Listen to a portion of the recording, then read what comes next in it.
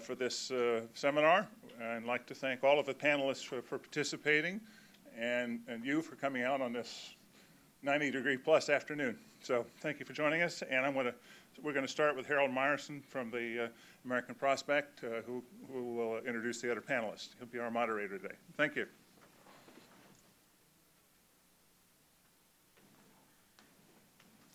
Well, it's great to be at EPI, which is an indispensable institution for people who want to know about the economy and for progressives. It's at the intersection of really the most useful kind of academic work and the most useful kind of social knowledge. And so it's a pleasure to be here, as I have been here many times before. Today we're going to hear about a very important and interesting paper that looks at the effect of China trade, Chinese imports on the American economy and comes up with some pretty surprising conclusions. Some of them maybe not be so surprising. Some of them I found distinctly surprising. It's a very important paper, and the kind of issues that this paper deals with are the kind of issues that are becoming, in some ways, increasingly central to our political discourse as the presidential campaign, as David Brooks notes today, actually gets into questions of the kind of capitalism that America has and how it functions in the context of globalization. The paper that our lead speaker today, our main presenter, David Autor, has written with his fellow economists David Dorn and Gordon Hanson, it deals with a lot of these issues, and we're very fortunate to have David here today. What I'm going to do, I'm going to introduce David, and then as I call on the various commentators, I will briefly introduce them as well. Then there'll be questions, and I believe cards have been passed out and will be passed out for you to write down your questions, and then we'll read them at the end of the session. David Autor is a professor of economics at MIT, and he is editor-in-chief of the Journal of Economic Perspectives, which is published by the American Economic Association. He's written numerous studies, received numerous awards, the John T. Dunlap Outstanding Scholar Award given by Labor and Employment Relations Association, and the MIT Undergraduate Associates Teaching Award, which is always good to hear, particularly at the moment when he's about to make a presentation to us all. So with that, David Autor. Thank you very much. It's an honor to be here. I'm going to be describing in a non-technical way, hopefully communicating successfully, work that I've done jointly with David Dorn of the Center for Monetary and Fiscal Studies in Madrid and Gordon Hanson of the University of California at San Diego. And this is paper attempts to study how rising import competition, particularly from China, affects the operation of local labor markets, both manufacturing employment and also non-manufacturing employment in terms of spillovers to employment outside the sector, non-employment, unemployment, non-participation, and even usage of federal transfer benefits.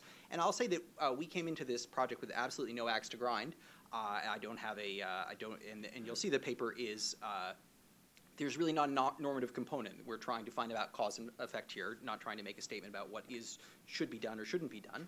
And but we found the results very striking, and so I'll try to give you a thorough description of them. So the starting point of the discussion, this shows you the ratio of Chinese imports to U.S. domestic consumption between 1987 and 2007. This is this blue line here, and that goes from basically less than 1/4 percentage point to almost 5 percentage points in that 20-year period. Now, that's a remarkable change. Now, what's amazing about this actually is not this point here, that Chinese imports comprise 5% of U.S. domestic consumption, because China is an enormous country. It's labor and resource abundant. It's very natural that a country that large would be an incredibly important part of the world trading system at this point in history. What's amazing is that it went from nothing in 1987 to this in 2007, and that reflects changes within China. China was 30 or 40 or 50 years behind the production possibility, the technology frontier of most advanced economies, and relatively closed, and it marched from 50 years behind the frontier to the frontier in a 20-year period because of changes within China primarily. And that has been a hugely important change to the competitive environment of the world trading system. And so this point is what you should be amazed by is how fast we got here. And as you'll see, that's been very disruptive for competitors, as you would expect it to be. The second line of this figure shows you the share, the ratio of manufacturing employment in the United States to the working age population, age 16 to 64, which falls in this time period from roughly 13 percentage points to a little bit more than 8 percentage points. And this is, by the way, I stopped you at 2007 prior to the recession. I don't want to confound the impacts of the Great Recession with what's going on here. And you can see this takes a sharp downturn over time, and also this inflection point here where the blue line gets steeper, that reflects China's accession to the WTO in 2001. And that does coincide with the decline in U.S. manufacturing employment. However, you should not look at this picture and draw cause and effects relationships. The question of this paper is to ask whether any of this decline is explained by this rise. But you do not presuppose the answer, please, based only on that figure. So the starting point of the discussion really is internal events in China. So this, as you all know, is Deng Xiaoping. And he is the individual who basically opened China to the rest of the world, did so in the early 1990s, late 80s in his famous Southern China tour. And basically one of the crucial instruments of this was the establishment of these special economic zones, mostly along the southern coast of China, that began trading intensively with the rest of the world, with Hong Kong first and then with other nations, and did so in a way that actually used prices, that used private enterprise, that allowed them to use modern imported production technologies, and in addition, allowed relatively free mobility of labor. All of this was quite alien to China at that time, and it was extremely controversial. Deng was extremely controversial, and there was a period where it looked like he was not going to succeed in doing this. And so this opened China and allowed it to realize what it latently was capable of, which was being an incredibly important economy in the world trading system. And this opening, this reform, gave rise to a surge in Chinese manufacturing. So he opened China to trade and foreign direct investment. You had marketization, privatization, easing of controls on labor mobility. So roughly 150 million people have migrated from the Chinese countryside into these urban areas to work. Previously, there were extreme restrictions on migration that made it difficult for people to do that. And productivity rose very rapidly. The median Chinese manufacturing plant, according to work by Chiang Tai-sheh and Pete Klingau, had 15% annual productivity growth between 1992 and 2007. So it's just remarkably rapid development, which is a good thing, by the way. And China's rise has moved more human beings out of poverty at a more rapid rate than at any point in human history. So this is a remarkable accomplishment. Accompanying that, of course, has been enormous increases in trade flow. So this shows you, on the left-hand side, U.S. imports from China in current dollars in 91, 2000, 2007. These are when we have harmonized data available. So it goes from 26.3 billion to 330 billion in that period. So it's roughly a 1,200% growth.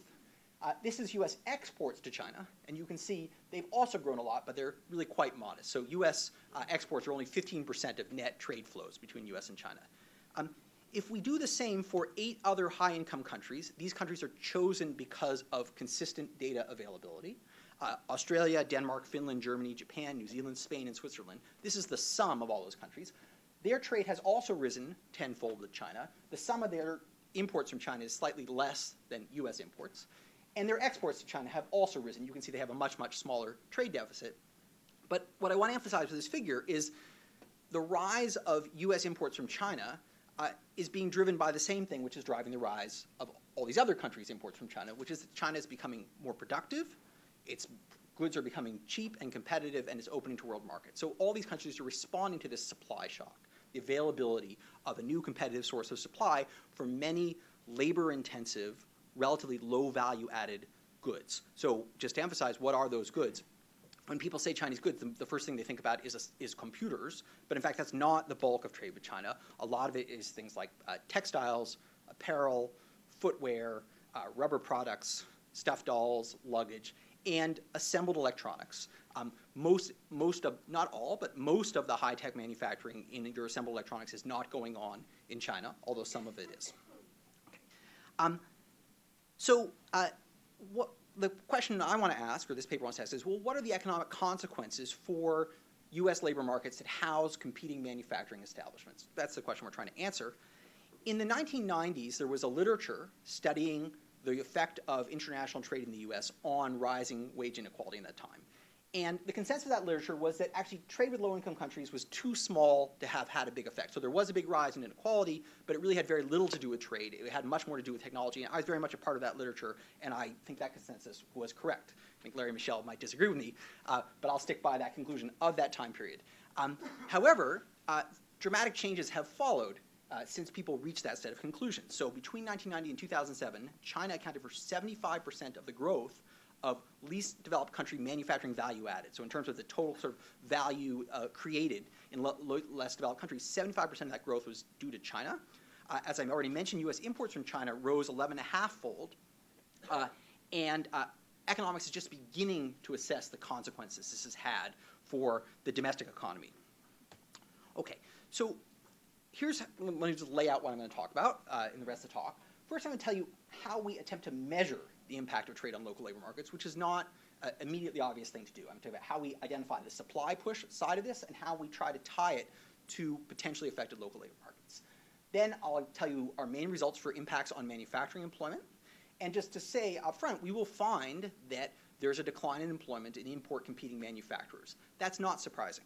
Any trade theory would tell you that when your competitors become more productive, you're going to tend to shrink. So the interesting questions are, A, how large is that effect? And B, what do those workers do? Do they find reemployment elsewhere? Or are there other adjustment costs associated? So we're going to look at the effects not just on manufacturing, but in the same local labor markets. We're going to look at the effect this has on non-manufacturing employment, unemployment, and labor force non-participation. So you would like to see if people leave manufacturing, they either move into other manufacturing sectors or into non-manufacturing.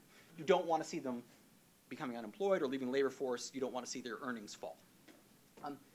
We're also going to look at the take-up of public transfer benefits. So unemployment insurance, trade adjustment assistance, as you would expect, but also disability, early retirement, medical benefits. That turns out to be another important margin of adjustment.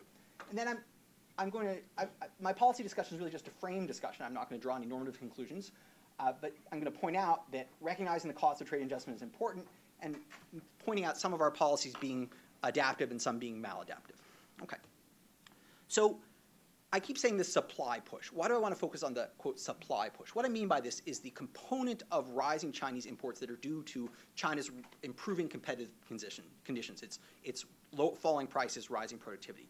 Why is that? Well, we could have surge in imports because we just decided we wanted to buy more stuff, right? And if everyone starts to buy more tennis shoes, we'll make more here. We'll buy more from China. We'll buy more from Vietnam. And that's just consumer demand. Consumer demand has, positive effects on employment. We know that. We're trying to ask what happens when one of your competitors, for reasons internal to its own economy, becomes a great deal more competitive. So that's what I mean by the supply push. And just to say, as I've already emphasized, that supply push is really determined by decisions taken by the Chinese leadership and all the associated changes that went on.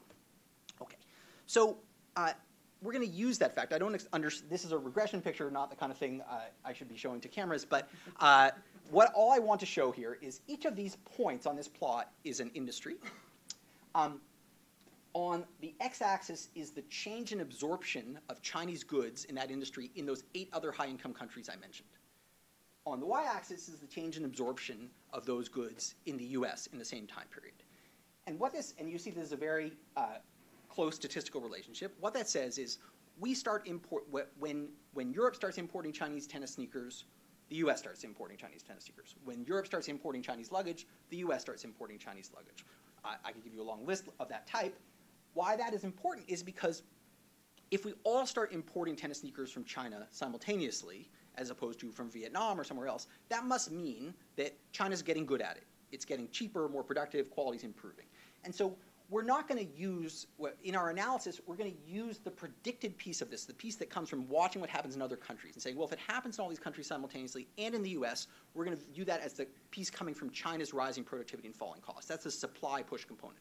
We're not going to use all of the changes. And that technically, there's a technical word for it, but I just want you to understand that we're not simply looking naively at the changes in the US. We're trying to isolate variation that we think is coming specifically from China's improving competitive condition. Okay. The second thing is I want to emphasize is that you should think in a precise way about what Chinese imports look like. So although we import lots of stuff from China, most things that we buy and consume, most manufactured goods, are not made in China. And so what this figure does is it shows you each one of these different colored dots corresponds to a sector. So for example, this green diamonds are textiles, apparel, and leather. These black stars are machines and electrical equipment.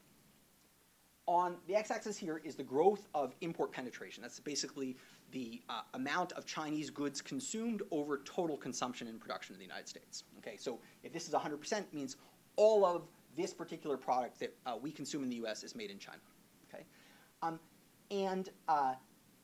on the y-axis is the share of production workers, right? And so that's kind of a measure of the labor intensity of a sector. So what this figure shows you, let's take the example of this green one, textiles, apparel, and leather.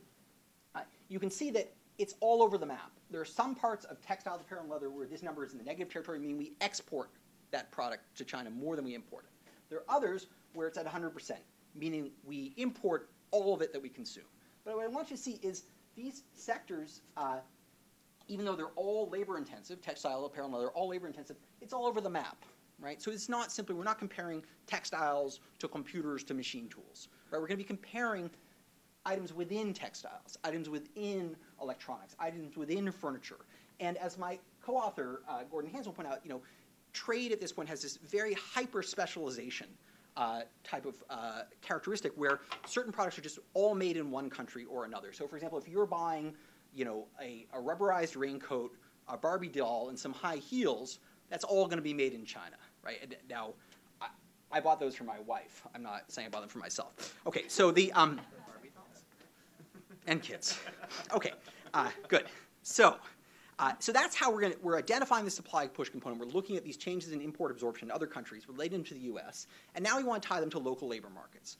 Well, here's how we do that. So our definition of a local labor market is what's called a commuting zone. It's a cluster of counties where people tend to live and work within the same cluster, and the boundaries of the commuting zone are so-called commutable distance, meaning that you could drive from one end to the other. So this is kind of a geographic definition of a local labor market. It means an area where people both live and work that's not so large that it's impossible to live in one part and work in another. There are about 722 of these. These are defined actually by the U.S. Department of Agriculture. So there's about 5 counties in each. And we use those to break up the geography of the U.S. into these 722 local labor markets. Okay, some of them are much, much more populous than others, of course. And then what we do is we look at the manufacturing industries that were in those commuting zones in 1980. Okay? So we use data from what's called the county business patterns, and we say, okay, here's what they produce. And we can link each of those products I was talking about to a manufacturing industry. And then we can say, okay, let's say stuffed dolls were being imported into the United States. Where would that have an effect? Well, wherever they were going to be produced. Right? So when stuffed dolls come into the United States, or let's say, furniture, imported furniture, it doesn't go to the Carolinas where it would be made, right? It goes to Walmarts around the nation. However, the place where it would affect employment most likely is in the Carolinas, because that's where they produce import competing furniture, right? In fact, it's a good example because a lot of the commodity furniture production has moved from the Southeast to China.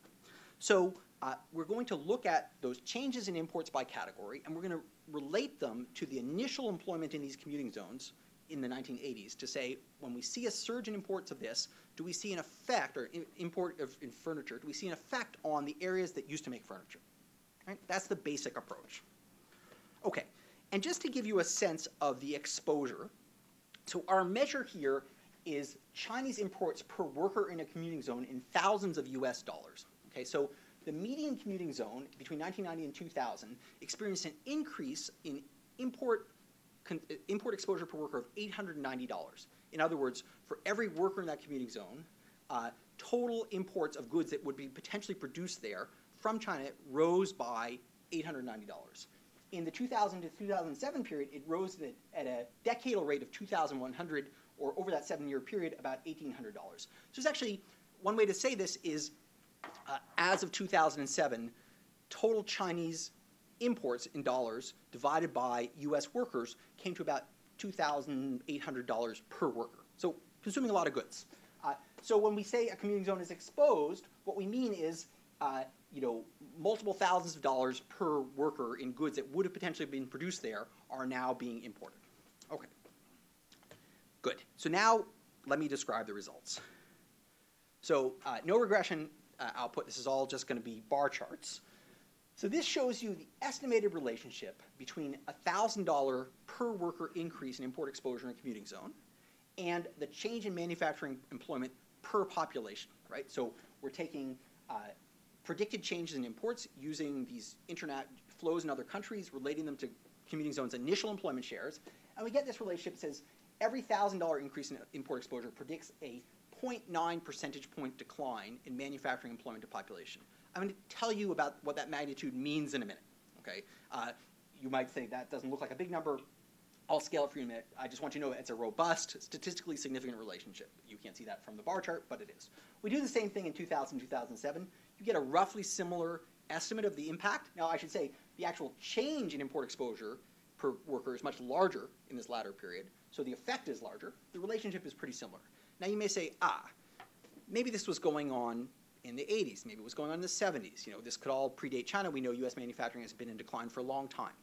So we do the same thing for the 1970s and 1980s. In particular, we relate future growth in Chinese import penetration that occurs between 1990 and 2007 to changes in manufacturing employment in the 1980s and in the 1970s. And you can see, in fact, it's 0 or even weakly positive. The reason it's positive, by the way, is the areas that are most affected by Chinese import competition, they're not the traditional Rust Belt industries, right? This is not high-tech manufacturing. This is not autos. This is not aerospace. This is basically shoes, textiles, and so on. And a lot of this is the low-wage, relatively low education, labor-intensive manufacturing that happens a lot in the Southeast in particular, right? And so these were growth areas of manufacturing employment, right? This is when U.S. manufacturers said, hey, we have a low-wage country that we can source our goods in. It's the U.S. South. And so there was a lot of growth in this type of employment in the prior decades. And then, so it's weakly positively correlated. And then in the 1990s and 2000s, we have this opening of China, and that creates a new opportunity for low-wage production, which doesn't happen to reside in the U.S. So I would just want to say that this thing we find is specific to the period in which China is rising. Okay. Now to scale that, let me try to give you a rough estimate. So here are estimates of the change in Chinese imports per U.S. worker in those 2 decades. So about $1,100 in the 90s, about $1,800 per worker in the 2000s. U.S. manufacturing employment fell in per population terms by 1/3 in that period. So I'm not scaling this U.S. manufacturing as a share of employment. This is a share of potential workers, right? So we implicitly include everyone who could be working. So that falls from 13% to 8.5%. We estimate that you could explain essentially 20% of that decline easily just with this growth in import penetration and the growth that's explained by what's happening in other countries. So we don't just take all of it. We only take the share that we can confidently attribute to China's rising productivity.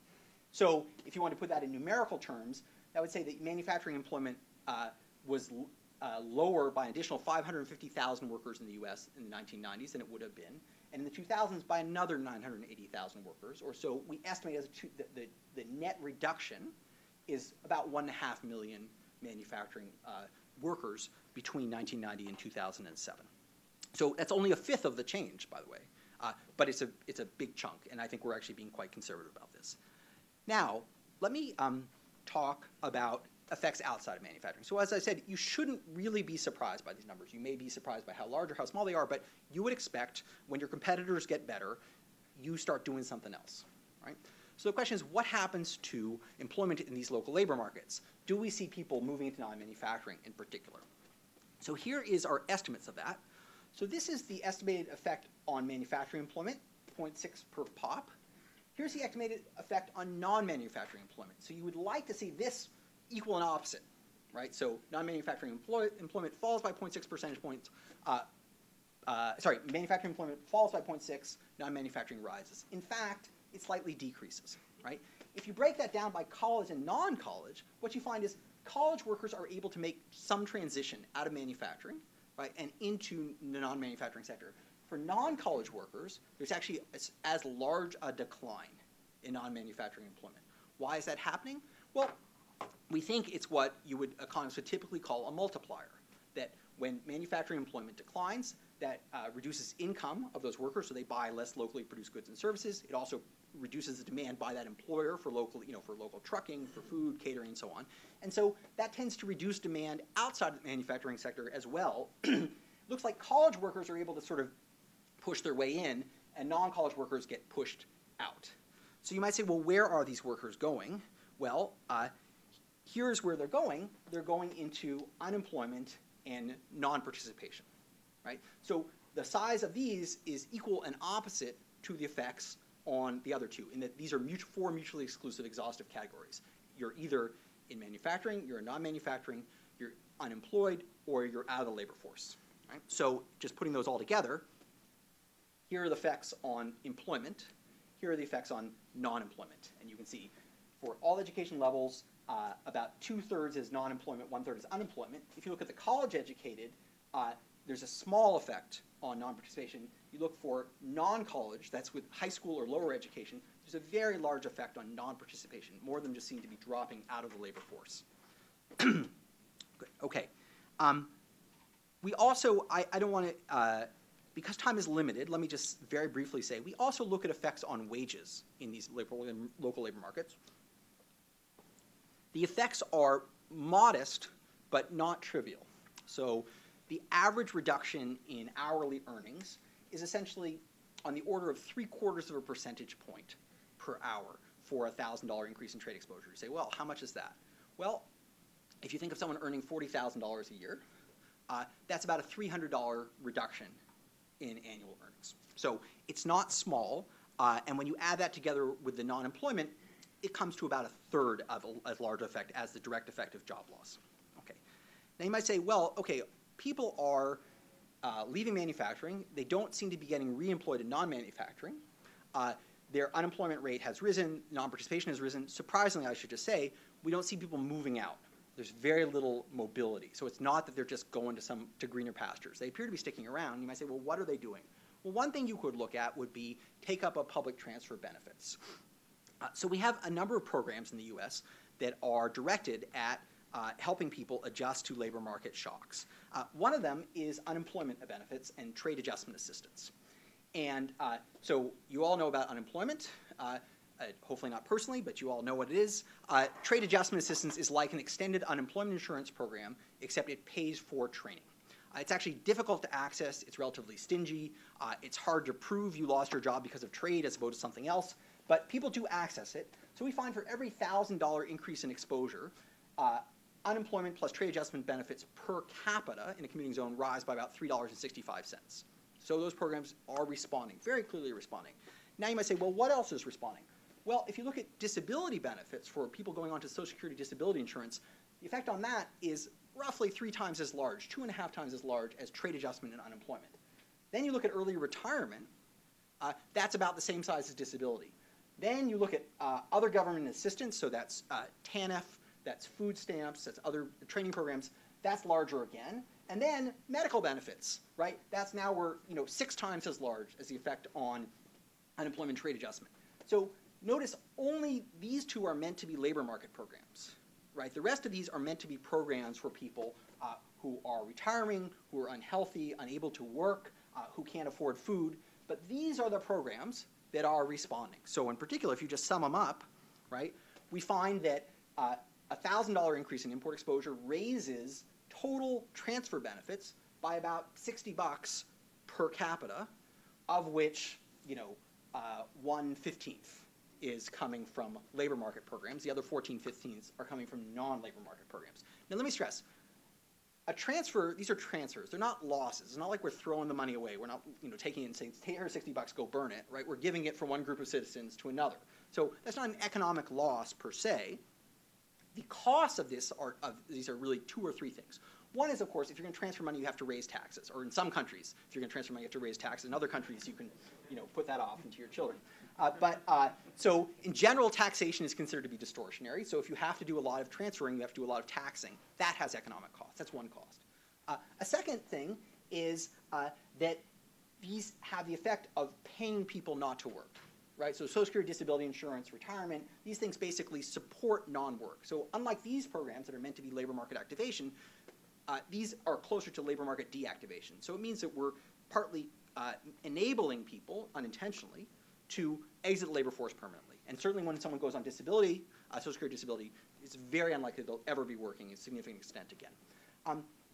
The third factor, of course, which is not in this, is the pure personal costs of involuntary unemployment. Right? So when people lose their job, obviously they get to consume more leisure, right? So that's some benefit, but most people would rather be working than be consuming involuntary leisure. So another economic cost is not simply the transfer benefits. Even if we had no transfer benefits, there would still be economic costs of people losing employment where they were earning wages that exceeded their value of leisure, where they had productive skills that are now will lie idle. So those are all possible costs of this type of adjustment.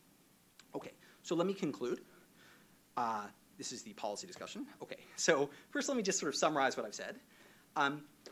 Labor market adjustment to trade appears to be slow and painful. And I think what this study shows very clearly is that the cost to workers and to the communities that house those firms are large. They're larger than I think has previously been appreciated. Sort of in a kind of frictionless labor market, people would just immediately find reemployment. They might get slightly lower wages. They might be less happy with their job, but they wouldn't spend years out of the labor force. You wouldn't see these declines in local industries and so on. So this suggests the adjustment costs are quite significant. And at some level, that shouldn't really be surprising to. Labor economists have known for decades that when people lose work at mid-career, if they've had long-term employment, it has a substantial effect on lifetime earnings going forward in terms of the amount of work they do and how much they earn. That's one thing. I think the second key point is that these effects are not just in manufacturing, and they're not in manufacturing wages at all. They are reductions in manufacturing employment, and then rises in local unemployment, declines in local wages, and then movement onto transfer benefits. So in terms of, I'm just going to make two policy points and I'm going to conclude. One is that distinguishing the net versus the gross benefits of international trade. So most economists, if you wake them up in their sleep and say, is trade good? They'll say, of course, go away. And what they mean is trade raises national income, it reduces prices, it offers more and better variety of goods, it stimulates innovation and competition. I mean, if it weren't for trade with Japan, we'd still all be driving 1974 Chevy Vegas, right? And that would be horrible. So trade has lots and lots of benefits for consumers. But those benefits are generally broadly dispersed, right? Everyone gets lower prices, everyone gets a better car. But the costs are very concentrated. They're concentrated in the communities, on the workers who specifically lose their jobs from import competition. And this suggests that those concentrated costs are significant. So it could well be that the net benefits are positive. I suspect they are. However, that doesn't mean that there aren't a substantial number of people who are made substantially worse off, potentially for very long periods of time. A second question is, do we have the right policies to adapt to this? And I gave a little hint here. The answer is no. Unemployment insurance is a fine program, but it's not a long-lasting labor market reactivation program. Trade adjustment assistance is very problematic. Starting small, it's stingy, it's hard to access. It requires you to be in school to access it, even if you could find new work somewhere. And moreover, it makes an artificial distinction between different types of job loss. So you could lose your job because a Chinese factory gets much more productive at it. You could lose your job because we invent a robot or a piece of computer hardware that does the same job. From the perspective of the worker, they're still unemployed, and it's still the case that the skills that they had are no longer valued by the labor market.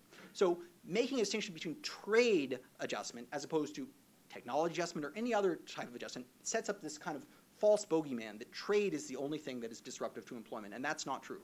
Trade is disruptive, technological change is disruptive. They all create diffuse benefits and concentrated losses. And so we should have a labor market adjustment program that helps people adjust independently of who is at fault for them losing their job. Finally, I want to emphasize that it appears the most important labor market program here, unfortunately, is Social Security disability insurance, and that is not what that program is intended for. I don't fault the people who are going on it, but it has very perverse long-term consequences of taking people out of the labor market permanently and making them permanent, effectively, economic dependents of the state. Okay, thanks very much.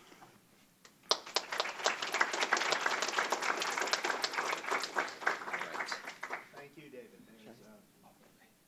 Anything here? There's a lot on there to chew on, and we have a distinguished panel of chewers to my left. What I'm going to do is just go down the table and introduce panelists, have them make their comment, and we'll just proceed leftward as we go. First panelist, Thea May Lee, is an alumnus of this institution, the Economic Policy Institute, where she was an international trade economist, and then she became the chief international trade economist for the AFL-CIO through some strange upward mobility. She is now the deputy chief of staff at the AFL-CIO, and if I read the little items in the press correctly, she is also now on the drafting committee of the Democratic Platform Committee, a document sure to be read by the Romney campaign and no one else. Thea. Thank you so much, Harold, and thank you, David, for your paper and for your presentation, which was really interesting. And as Harold says, I came to Washington in 1991 and came to work at the Economic Policy Institute just in time for the NAFTA debate. And I suffered through many other trade debates, including China, permanent normal trade relations, fast track, CAFTA, and I'm covered with bruises and scars to show that. But it's really refreshing, and it's great to have such a useful empirical set of research from prominent mainstream economists to talk about something which we in the labor movement and others have been struggling with for many, many decades. And there are a lot of areas where I welcome and appreciate and admire the work that David and his co-authors have done, and there are other areas where I might have some differences of opinion, not so much in terms of the quality of the research, because that was kind of a past life for me, is the instrumental variables and two-stage least squares and so on, but I do want to focus on the place that David ended up, on the policy implications and how we think about this work. I wanted to start by just putting this debate a little bit in context of the last couple of decades in Washington and the debate around globalization, because I think it's important to ground it. That I have a very vivid memory, 20 years ago or so, at the American Enterprise Institute. I was a nerdy little trade economist at the Economic Policy Institute, sitting in a room full of people much more prominent than I was, and Bob Lawrence said at the time, people are saying trade hurts wages. We need to do the research to show that's not true. Now, that's not really the way we like to think about academic economists coming up with their research topics, but that is the way it was being talked about then, and sure enough, he did come up with a paper that purported to show that it was not true. But fast forward another couple of decades to, I think it was around 2007 at the Center for American Progress, so in this building, and Larry Summers, who you all know, said at a big meeting, a meeting of economists that was talking about some of these issues, he said, you know what, any idiot can see that trade hurts wages, but it may take a while for the empirical work to catch up with that. It doesn't really matter whether we have the work or we don't have the work, but anybody can see that that's true. So in between has been a lot of rough debates. I think the point, this research is so interesting because it validates what a lot of us experience and see and feel every day when we go out and talk to our members about what kind of impact trade, and particularly trade with China, is having on the labor market, on wages, on employment, on communities.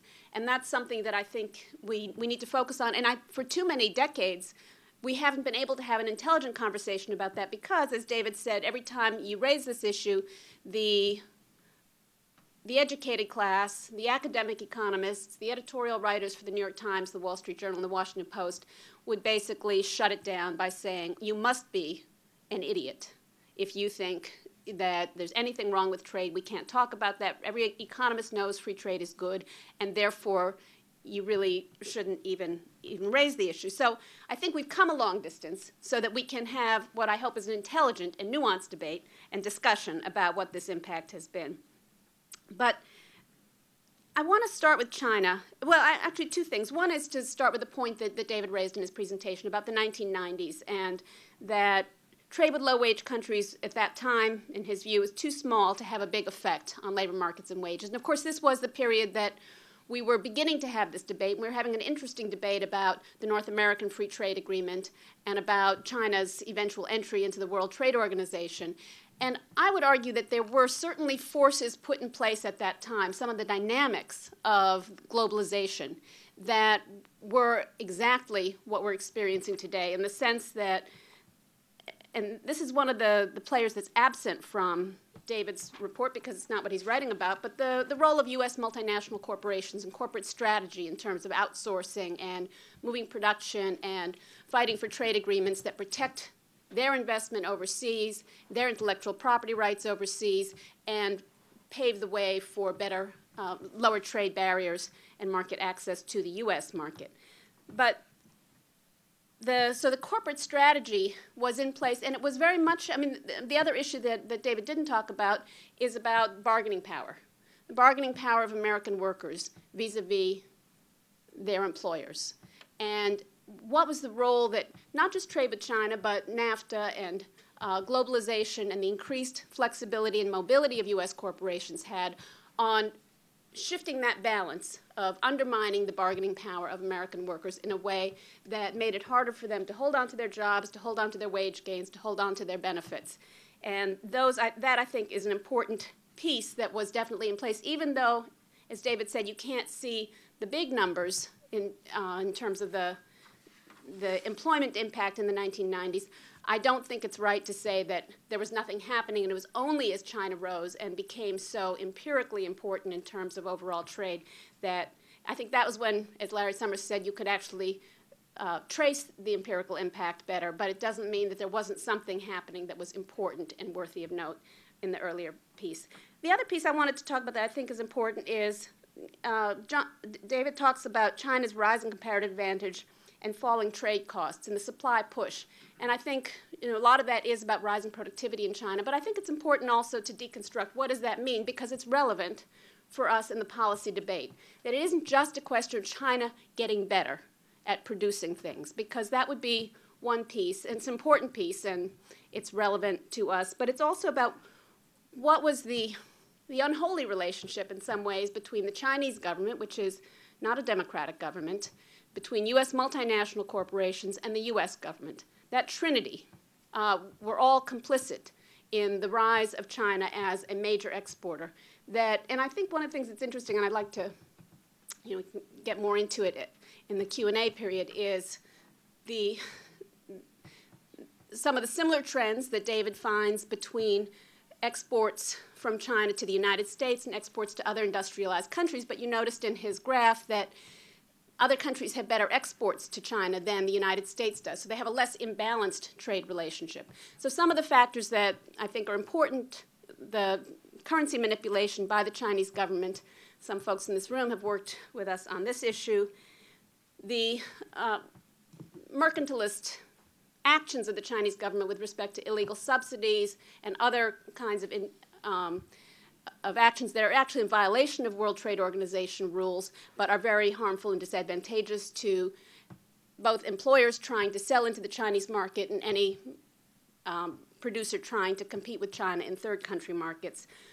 And the third thing, which is extremely important, of course, to the labor movement, but should be important to everybody, is the systematic an egregious violation of workers' rights that the Chinese government engages in. And, you know, you look at the picture of the rise of the special economic zones along the coast, that was definitely an economic policy by the Chinese government, but it also relied on the fact that China is not a democracy, that workers don't have any rights to form an independent and democratic union. They can't, and for many, many years, because of the restrictive immigration policies or migration policies within China, Chinese workers can't get up and walk out of one factory and into another because their employment status hinges on their migration status about whether they're allowed to be in one place. If in many places, if Chinese workers complain about, let's say, not having gotten paid for 6 months or working many more hours than they are being paid for, they can simply be internally deported, sent back to their village without their back pay, and that could be very disadvantageous. So those things,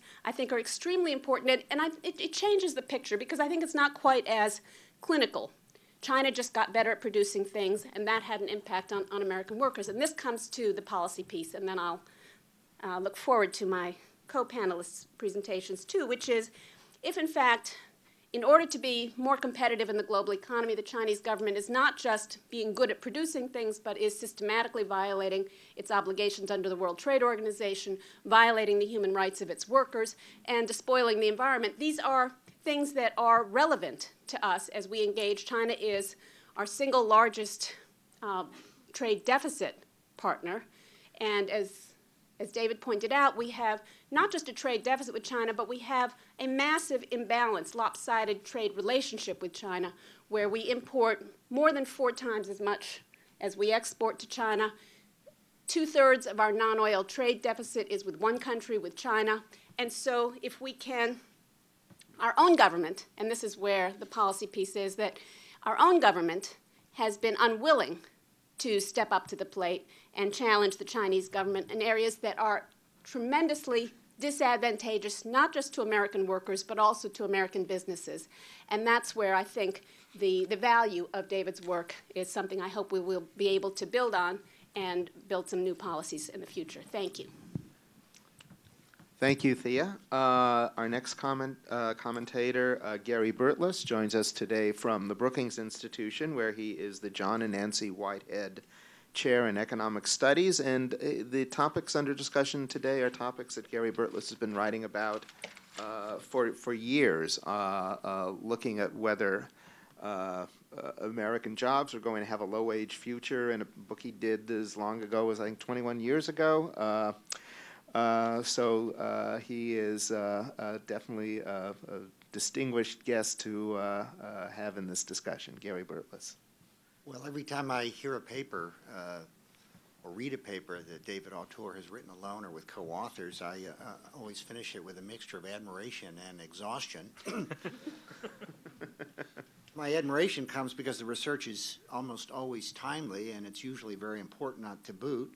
And it's invariably done with a great deal of craftsmanship, and this is the kicker for at least a fellow economist. It's lucidly written.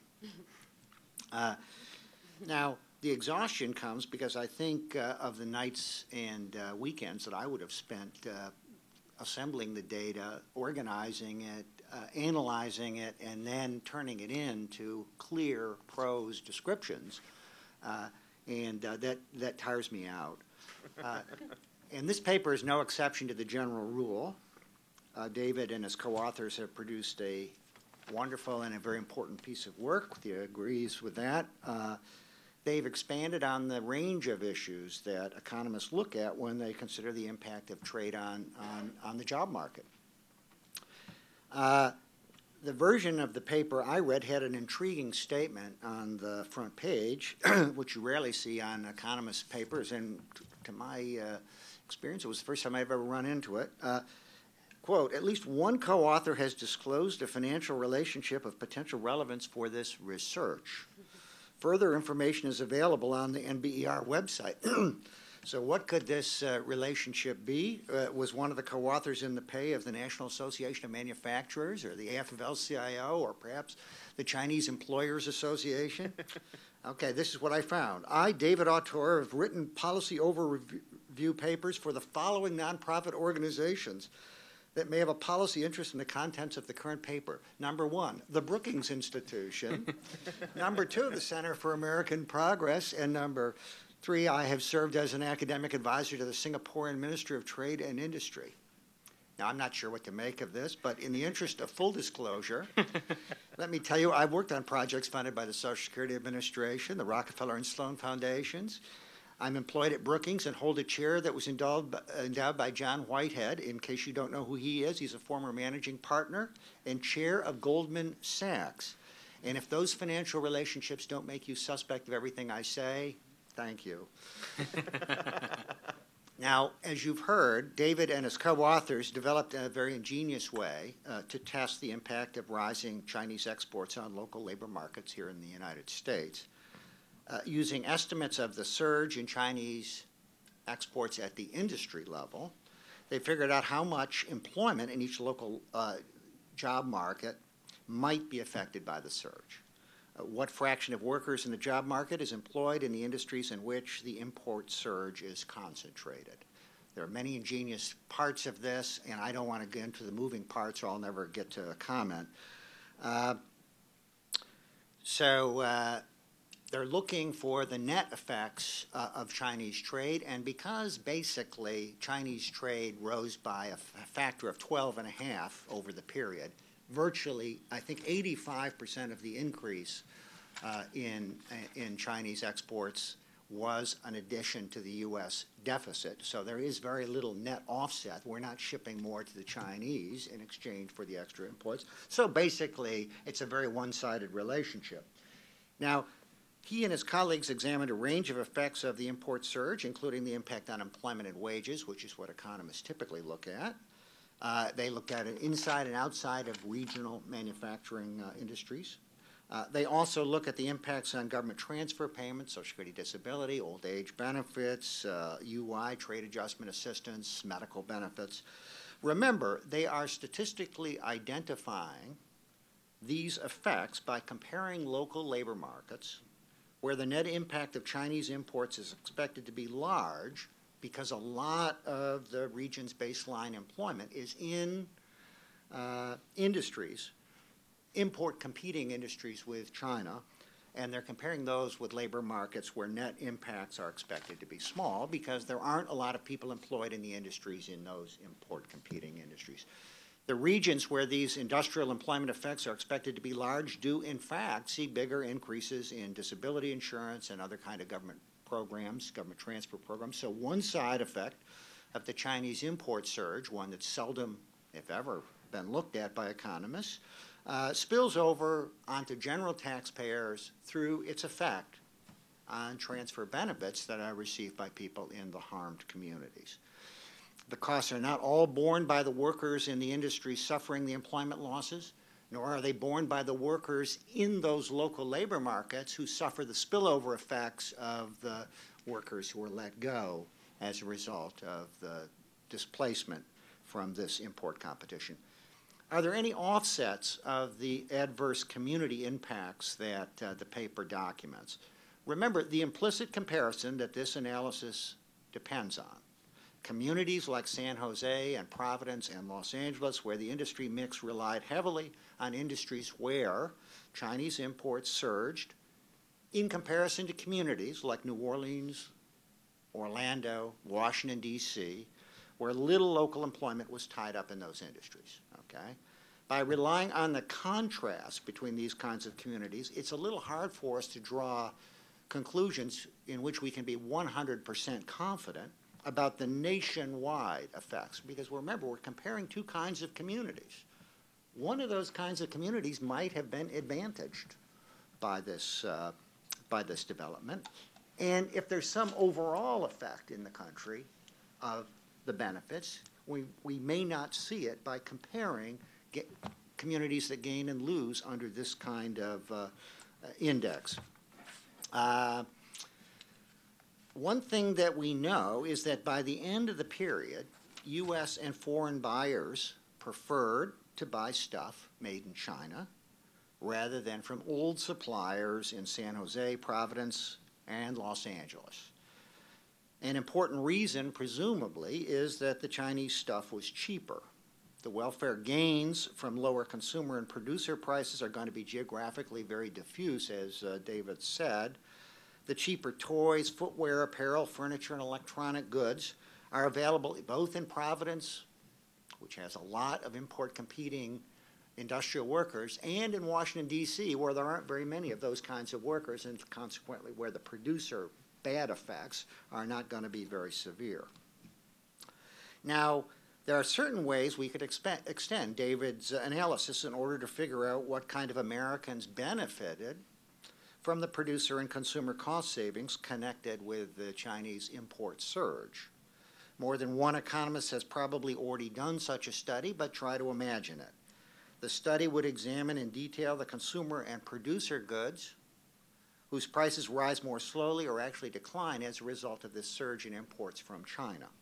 It wouldn't surprise me if a lot of these cost savings flowed to Americans with average and below average incomes. Someone is going to the local Walmart and buying all those products that are made in China, and I know it isn't me. Because you get them on Amazon. No, I buy books on Amazon. They were still made in the United States. The cost savings would result in a slower rise in the CPI than otherwise would have occurred. Transfer benefits that are linked to the CPI, like the disability insurance and old age part of Social Security, would also increase more slowly, offsetting part of the extra spending because in some regions of the country we got more DI recipients and earlier Social Security acceptors. American taxpayers and borrowers would also benefit from another channel, lower interest rates. Remember, China is accepting our debt in exchange for all those larger trade deficits, and that keeps the price of borrowing lower in the United States than it would be if we didn't have foreign borrowers taking our national debt and taking our other assets off our hands in exchange for those goods. What should the country do about the problem? We should keep pushing China to stop subsidizing its exports through an unwarranted exchange rate, but let's not kid ourselves. Even if China reversed its exchange policy overnight, there are at least a couple dozen countries waiting in the wings who have seen the success of Japan, Korea, and China in turn. Those countries achieve remarkable growth through a combination of high investment in human capital, high forced savings, and an undervalued currency. That may not initially have been undervalued, but after a while it became severely undervalued, giving the country a tremendous trade advantage. If China is persuaded to change its ways, as eventually I'm sure it will be, just as Japan was, there's going to be another country or a set of countries waiting in the wings to pursue exactly the same paths to income growth and industrial success. One last remark. The word that riles us in David's title is China. If we substituted the word Georgia or North Carolina, it would be hard to arouse very much passion, especially in readers in Georgia and North Carolina, I suppose. But suppose David and his colleagues had done a similar study around 1975 in which they tried to analyze the impact of the surge in southern manufacturing on the communities of New England, the Mid-Atlantic states, and the Midwest.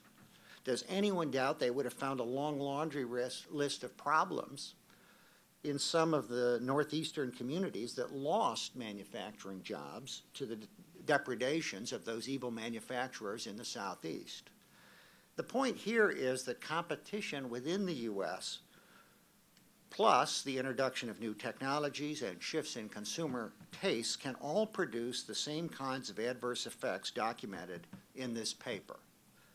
Before coming here, I checked one of the statistical series that David mentions in the paper and displayed at the start of his talk, namely the number of manufacturing employees in the United States as a percentage of the working age population. Indeed, David's chart showed a shocking drop in this ratio over the period he analyzed. But it's hard to see much of a deviation from the path of decline before the surge in Chinese exports. Between 1990 and 2007, the manufacturing working age population ratio dropped about 0.3 of a point a year. In the 17 years before 1990, 1973 to 1990, it dropped slightly faster, about 3.32% a year. It would be very hard to accuse the Chinese of responsibility for the earlier decline because, as the paper shows, they contributed almost no exports to the United States at the beginning of the analysis period. Now, the policies I favor would help displaced workers regardless of the reasons for their displacement. I think it's whimsical to say that if the competition comes from China, we're going to make an effort to help workers, as we do in trade adjustment assistance. But if it comes from competition from North Carolina or Georgia, we're not going to help the workers in Michigan. It's nonsensical, and it seems to me, I don't think we should be checking the reason for the job loss when we give help to displaced workers. If the past 50 years is any guide, and I think it's a very good guide, workers are going to be trying to make a living in a tumultuous job market for as far as the eye can see, and so I think we have an obligation to help not only current workers exposed to this kind of competition, but future workers cope with a job market that also, I think, is likely to be just as tumultuous. Thank you. Thank you, Gary, very much. Rob Scott joined the EPI in 1996, where he's been an international economist and a trade. Interruption.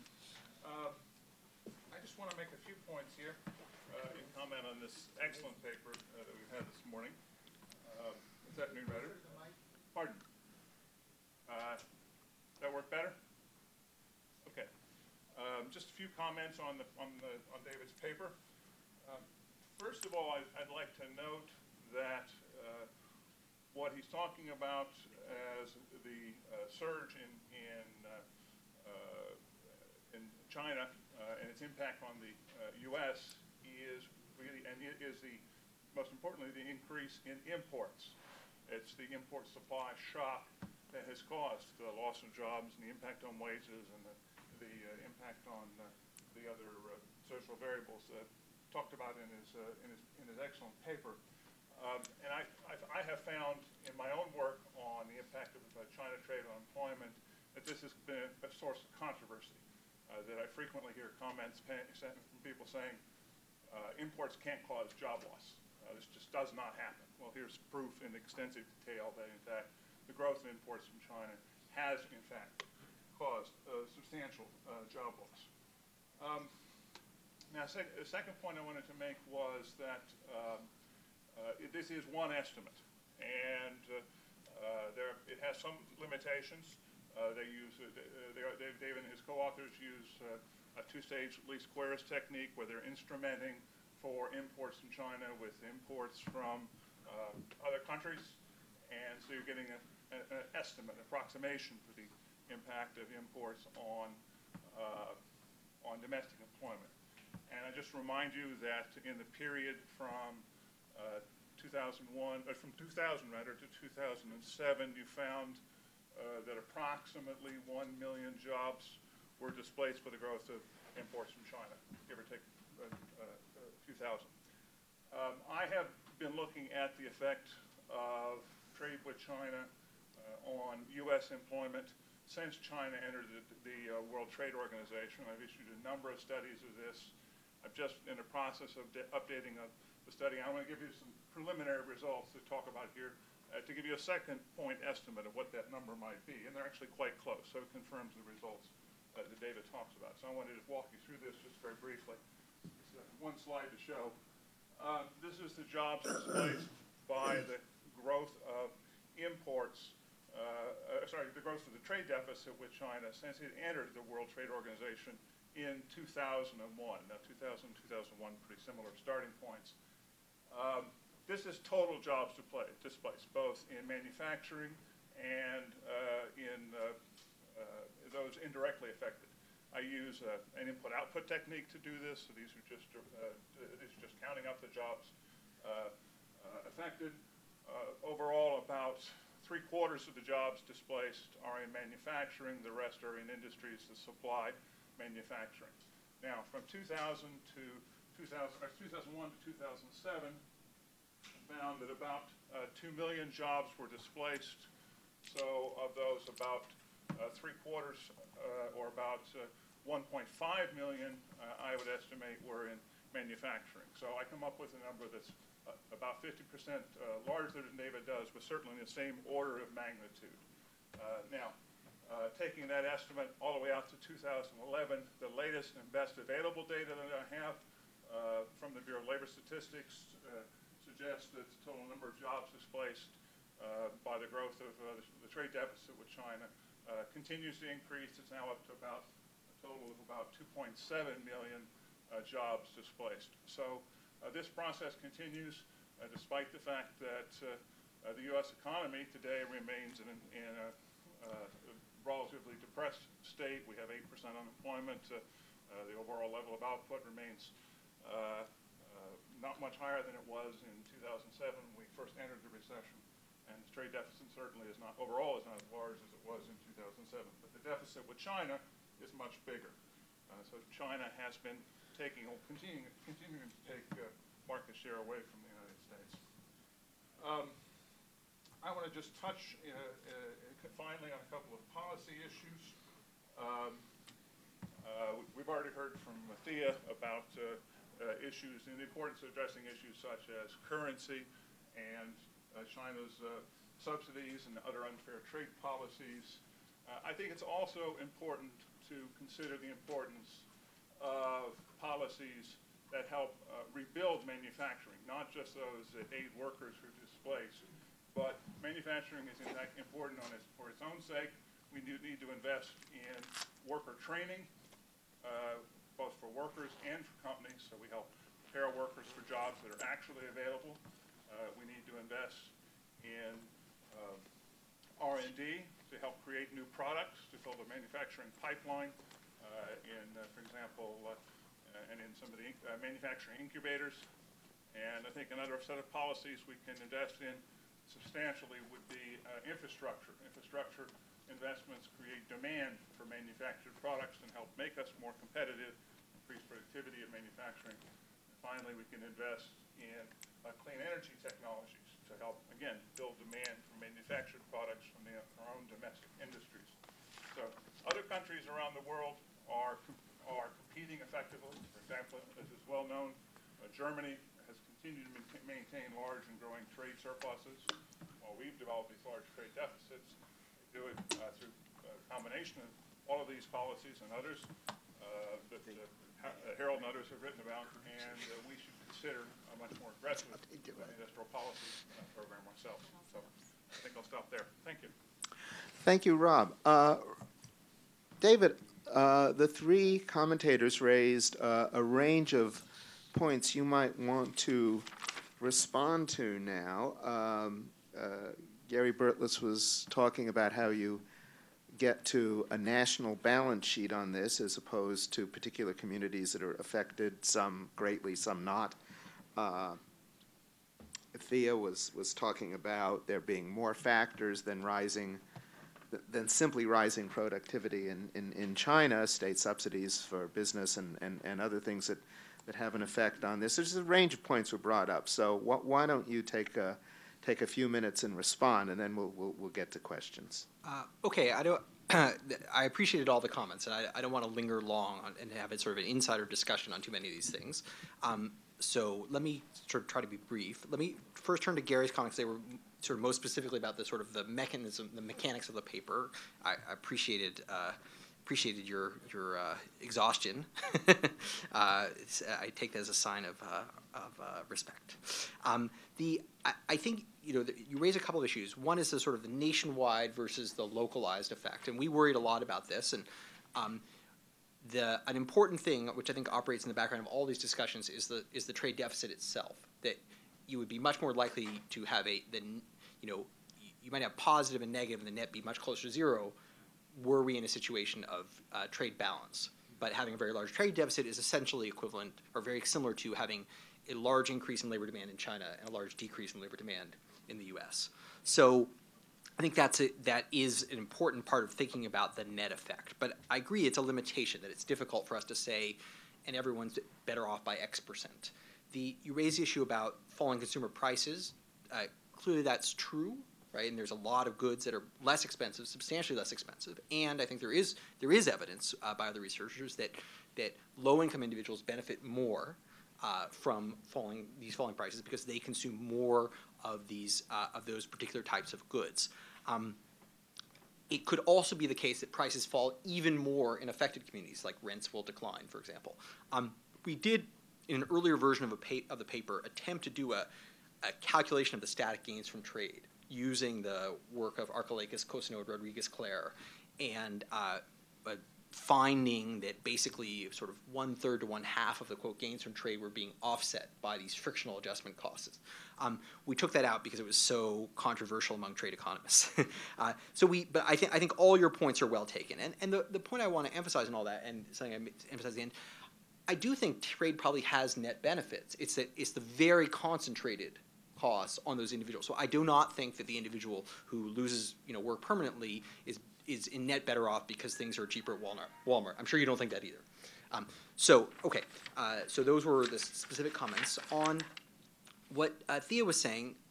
That I want to make clear that my paper is really, it's a positive study of what happens when you have a surge in import competition, whether that comes from currency manipulation, exploitation of labor, despoiling of the environment, or simply rising productivity, right? All has the same effect from the perspective of import competing U.S. producers. So I don't want to take a strong stand on that because I don't pretend to understand it. I do think, yes, it's true that China engages in some forced savings. It's true, I'm sure, that China's currency is lower than it should be, weaker than it should be relative to the dollar.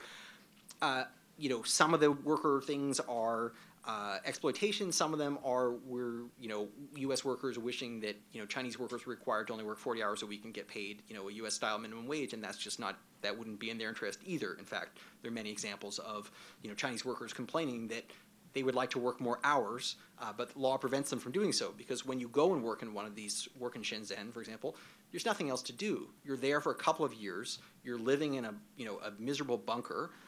And you're there to accumulate savings and go back home. So, it's not supposed to be fun. Also, if you can't live on what you're earning, you want to work more hours. Well, I don't think they're starving. I think they're saving. I mean, most of the time you're working, you're actually making a relatively high rate of pay, and you're saving, you're bringing it back home where people are much, much poorer. So, I mean, this has been enormously welfare improving for China, and it's not just benefiting the government, it's benefiting lots and lots of people. That doesn't mean it's all good, but I think I certainly understand it through that lens as well. So, but the main point I want to make is what our research can inform is really just the net impact of this on U.S. employment, whatever the source. I'm not trying to I'm not trying to blame.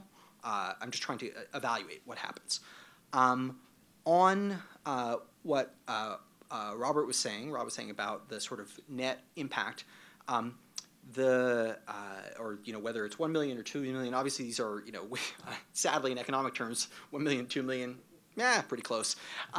But I think there's a difference in the methodology that we're using in the sense that you're sort of cranking through an effect using the I/O tables and saying, well, this many people would lose jobs because this many people are indirectly and directly employed in these sectors. But of course, that doesn't get at the net effect, the general equilibrium effect, if that creates other employment, if that creates people move across sectors. And so I think what our work was hopefully allowing us to shed light on is the degree to which that occurs, right? Whether people are actually reallocating the way we'd like to see them do, right? So you could have a situation where you have lots of trade displacement, but people move into other sectors, right? And still they may earn somewhat lower wages, and that they wouldn't be happy about that. But if they can actually rapidly adjust and reallocate, then they have lower prices, some lower wages, some winners, some losers. But it's much, much less costly in a situation when lots of people leave the labor market long term, potentially go on disability. So I think what the contribution of our work is to show that the adjustment process is really sluggish and costly in economic and psychic terms. And I think that's what I think the work makes very, very clear. Thanks. David, let me ask you a question. One of the, I think, real interesting, surprising points, as I said at the outset, of your study is the extent to which this has really significant effect on non-manufacturing workers in impacted communities. Now, there's been a lot of discussion up here about fixing things like trade adjustment assistance, a crummy program in and of itself, but also in documenting the rise of these other programs. I mean, it's the case, is it not, that service sector workers who, for, as it were, multiplier reasons, are in essence downwardly mobile or lose their job or whatever because of the manufacturing dies in the regions. They're not really eligible, are they, for TAA? And if you're talking about coming up with better programs, and you are talking about coming up with better, more effective programs, A, how do you do that? And B, isn't the rise in really non-trade related government transfer programs partly dealing with that in a very indirect and maybe not super efficient way? Yeah, so I mean, I am very worried about this set of policies, and I agree that it's unfortunately the case that the most generous transfer programs we have are not intended to be labor market programs, but serve that in that capacity to a substantial extent. Social Security disability insurance being the leading example. Not that there aren't. Social Security disability insurance serves very well a substantial, extremely disabled population. However, a lot of the marginal inflows into disability are people who basically wash out of the labor market. They have some work capacity, but there's not opportunity for them, and they're able to receive disability benefits. And that's unfortunate because that program, basically the surefire way to disqualify yourself from disability is to work, right? So that is a program that once you go on it, it's crazy to actually leave it because it's like receiving an annuity. It's guaranteed income until retirement, indexed to inflation with medical benefits. It's like, you know, getting a full-time wage with a cost of, like a minimum wage job with a cost of living allowance and a great health care plan. You're not going to want to give that up. So that's a very maladaptive program. Now, of course, it's easy to criticize what we have. What would work better? It's difficult. There isn't a long story, you know, golden set of success stories in worker training. On average, you know, a bunch of programs have been evaluated. Some of them work better than others. I think that in thinking about the, you know, what kind of rate of return you demand, it partly also thinks you have to think about what the alternative is. So it's not simply the individuals, whether they get a higher wage, but also if they are employed, that also means that you pay fewer benefits on the other side. You have fewer people on disability, fewer people receiving TANF and so on, fewer people receiving SNAP food stamps. So you know, many other countries invest a great deal more in labor market activation than the U.S. does, and our programs that are intended for workers really don't do much to activate people. So I think we could learn more from countries like Denmark, for example, that do a lot more of this. Okay, I'm wondering if each of the panelists might have one question in particular they would like to ask David. Let's go to the audience. All right. Now, oh, you haven't. Okay. All right. Well, in theory, cards were passed out. Have Some more. Oh, we have them. I have some more here. Oh, okay. Well, at this juncture, since we're going to the audience, and I don't have any cards back, let me just call on people. Who has written his question on Yes, the card. yes. Back there, you've already written a question on a card. Okay. Well, why don't you just get up and say it at this point? Because why did you decide to look at import exposure by commuting zones and not economy-wide? Isn't it possible that you might have found larger effects on employment wages and benefits if you had measured import exposure at a national level? And didn't it constrain you in terms of data research? The advantage of commuting zones is, or sorry, the disadvantage of just looking nationwide is you don't have any comparison group, right? So you can only look across sectors in that case. I mean, in general, the sort of the pitfall of international research on the effect of international trade on anything is that your unit of observation is typically a country, and you just have sort of wages and employment, and that's not enough data to develop any confidence in your inference.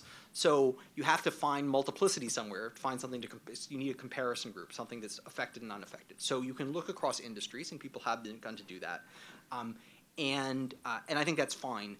The commuting zones gives us, I think, more granularity. So we can, there's, you know, we have industry times commuting zone, but also we can look at the spillover that way, right? Because we can say not only what is the effect on local manufacturing, but how does that spill over to the larger area. And it turns out I think this multiplier is quite important. And we would have no way to estimate that at the national level. We couldn't say because this sector declines, this sector declines, how did it affect the other sector? Because we wouldn't have a comparison group for it. But isn't your multiplier confined to that CZ, and therefore, my second part of the question, wouldn't you think that your estimate, your results are understated? I think it could be that there's a multiplier out, but the other point, and this is the point that Gary emphasized, I'm sure there are benefits as well that we can't pick up, right? So there's no question that, it's hard to imagine an Apple computer being as, productive and successful and profitable if there weren't a China. And that's not in our analysis either, right? So I think we're really well geared to estimate the impacts on local commuting zones. As soon as we, and not just the direct effect, but these spillovers, as we try to extrapolate outward, our degree of uncertainty rises considerably. So we don't want to overclaim. It's not that we don't want to answer the more ambitious question.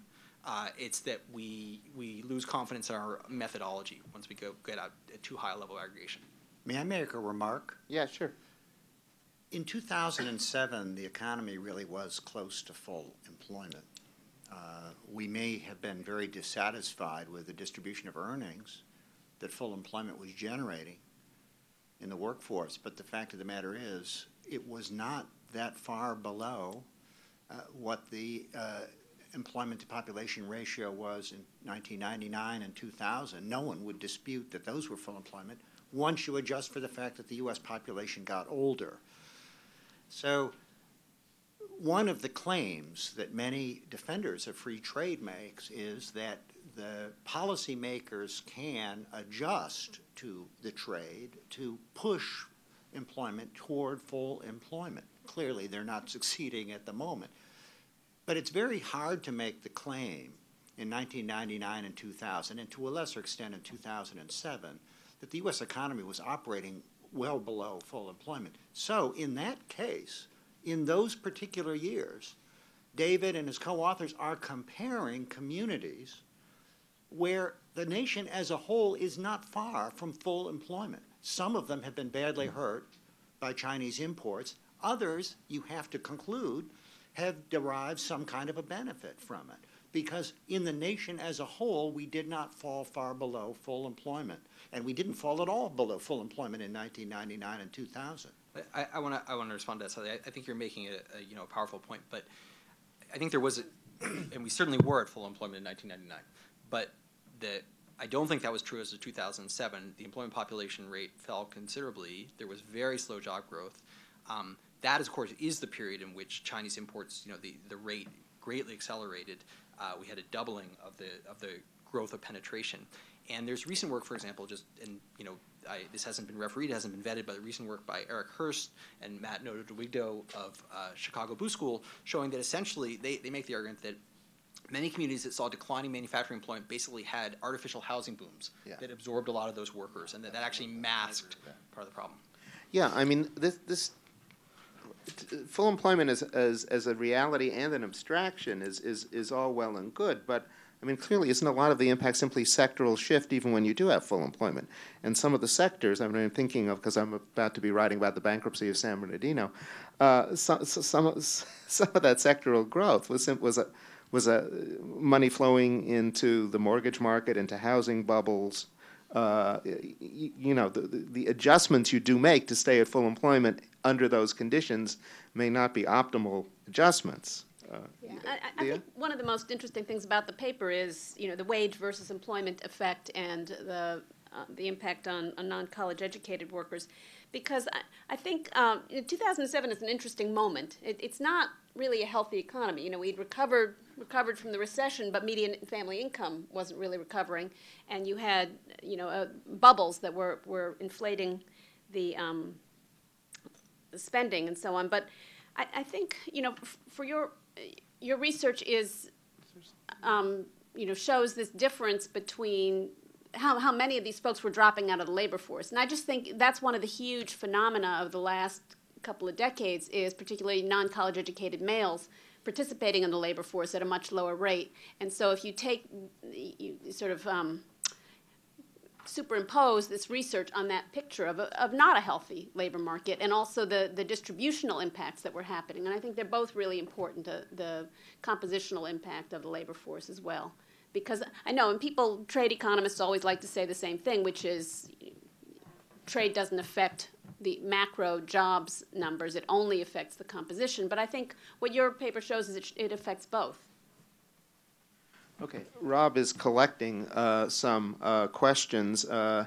Here's one that omitted from this discussion is the exit, the decline and the exit of purchasing power. The question goes on to say it's important for two reasons. The current account deficit results in increased government debt to prime the economy, and without this, job losses would be higher, and foreign debt owed to China must be repaid in the future, which means loss of future purchasing power. So that's not part of this discussion. If it were, what would you say? I think it's absolutely right. That basically, in the long run, we can't run huge deficits forever, and to repay the debt, we're going to have a devaluation of the dollar. It's going to have to fall relative to these other currencies, which means substantial loss in consumer welfare. So it is the case that basically we are consuming at present against future consumption. It's, there's nothing wrong with borrowing, especially when you're borrowing to invest. But if you're simply borrowing to consume, it just means someone will be consuming less later. It may not be you, but it will be a subsequent generation. So I agree with that, and it is the case that the government expenditure does help to mask some of that falling employment, whether it's in the military, whether it's supporting the loan industry, whether in a variety of ways. So I agree. I do think this is borrowing heavily to finance consumption is not really considered sound policy. All right, Rob, did you want to? Were you? No. That's all right. Okay. Go ahead. Here's a question. Since the percentage of employment has been falling, have rising sectors contributed to a positive or negative trade deficit? Is there more here? I think so. When you looked at the impacts separated by final and intermediate good imports,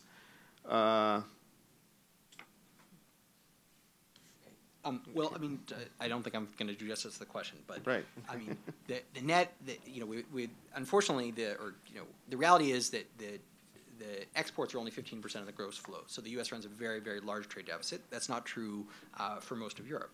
So there's not. I'm sure there are. There certainly are sectors where the U.S. is very successfully exporting, and that creates employment. It's just that the net effect probably is not in that direction. And then the second question on we in the paper we do look at intermediates versus final goods. It doesn't appear to be it doesn't qualitatively change the type of conclusions that we draw. There's a question as to whether you can distinguish the effects of education level in manufacturing employment at a higher level of specificity than just college or non-college. Yes, definitely. I mean, so our division is actually, so what non-college means in our paper is high school or lower. So college is everyone with some years of college education. When we do it at greater level of granularity, you do find that the effects are smaller for more educated workers. So if you go to, if you define college as 4-year college and above, or if you define it as, post-college education. So it is the case that the largest impacts are on the less skilled. But it's interesting. It's not that they show up in wages, they show up in employment. So a lot of the earlier trade and wages debate was focused on the wage margin. As far as we can tell, the really elastic or responsive margin is actually people losing jobs and staying out of the labor force. That's not what should happen in a labor market that's functioning where markets are clearing, but it appears that they don't clear. If they clear, prices fall, quantities, everyone stays employed. If wages don't fall, then more people lose employment. Rob? Can I just add a comment to that? Just to summarize, I think Josh has gone already, but to summarize his conclusions from his book, the effect of globalization is that it tends to depress the wages of manufacturing workers in his research and everyone who looks like them. And what struck me about your results was that the wage effect was actually much larger amongst the non-manufacturing workers. That's where you saw a positive result. You didn't see one in manufacturing because of this substitution effect that you talked about. But that we have to remember that, 90-some% of the labor force is now outside of manufacturing. So, and and nearly 70% of workers in the service industries are non-college educated workers. So if they're suffering a wage loss as a result of trade, that's a massive redistribution of income. There's a question about the theory of free trade itself and the degree to which it's dependent on displaced workers getting other jobs, where the gains from trade depend on displaced workers getting other jobs. And if that's not happening, what does that do to our conventional theories of free trade? Since human beings are stickier, perhaps, than the trade No, I theory think you're raising a valid acknowledges. point that basically the canonical result that trade is in net welfare improving, meaning that the winners could compensate the losers and still be better off. Assume, right? But they don't have, right? Could in theory. It's okay, right? But even that result depends. But you asked about the theory, right? Okay, so that theoretical result depends on the idea of full employment, that all factors are employed. If you actually have factors that are, quote, destroyed or not used, then that result might not even hold. Now, the way, so I think your point is valid. I tend to think that these adjustment costs are temporal in the sense that, it is the case. I mean, even these workers who leave the labor market a few years early, they weren't going to work forever. People reallocate, that younger people take new jobs, industries evolve. So you could say the gains can be very durable because we have lower prices and so on. And the adjustment costs can be long-term but not permanent. So that would be one response. But I do think there's no question that in the short to medium term, these frictional adjustment costs can soak up a lot of the gains, and the gains don't even have to be positive in that period. I think another gain from trade, and this is something that's much harder for economists to sort of formalize, but people are working on it, is I think there's competitive gains from trade. I think that competition creates innovation and creates better products. I mean, I wasn't kidding when I said, I don't know if you guys remember, but U.S. autos were junk in the 1970s. They were absolute garbage. And the reason the Japanese auto industry was so effective, and the reason we drive good cars now, is because competition was introduced. And that's true in many other products. So trade and in general competition, it could be between Georgia and another country, or Georgia and the other parts of the U.S. Georgia's not really another country, or the cheese in China, causes people to innovate, causes people to find better ways to do things. That increases welfare. So I think there are dynamic gains from trade as well. But it certainly is the case that the textbook result that trade is a net beneficial assumes that there are no adjustment costs. And there are adjustment costs. I wanted to jump in on that point because I think it's a really interesting one about competition, innovation, and international trade, or so-called free trade. And I think one of the points that we would certainly make is that it isn't just you say the word competition. Is that all good? Is it all about innovation? I mean, some competition is about beating down your workers and busting the union and wrecking, putting a military dictatorship in place and wrecking the environment. And that is not, not enhancing to comparative advantage. It's not productivity enhancing. It's something else. It's it's a relative brutality as opposed to comparative advantage. And so when we talk about the rules of the trading system, whether it's the World Trade Organization or free trade agreements, whether the rules of trade are simply about protecting business interests around limiting subsidies and protecting intellectual property rights, or whether it goes to things that are important to human beings like protecting workers' basic human rights and having some minimum environmental standards, I think there's a real difference. But the other point I think is about innovation, which is that there can be another part of trade, which is, in terms of competition policy, whether there is market power, which is welfare reducing at some level, where you have enormous multinational corporations expanding their market power across borders in a way that doesn't necessarily lower prices to consumers, doesn't necessarily increase innovation. It can increase innovation, but it can also just concentrate wealth and profits in the hands of fewer people. And we can have, trade regimes can either facilitate that or not. So I think it's too simplistic just to say that free trade creates more competition, which creates more innovation. It can, but it doesn't have to, and it doesn't always. But I just want to respond to that because I think actually a lot of what trade has done is eroded market power, which is exactly what supported high wages in the manufacturing sector and allowed unions actually to extract very high wages. I mean, GM and Chrysler and American Motors at the time, they were not very good corporations that had a lot of control over a huge market, and that made them very profitable. And they didn't actually have to make very good products, and they could charge high prices for them and pay high wages to workers. We have a much more competitive environment in most manufacturing goods, including airplanes, including cars, including consumer apparel, and that drives out market power, it drives out the rents, and it does put pressure on wages.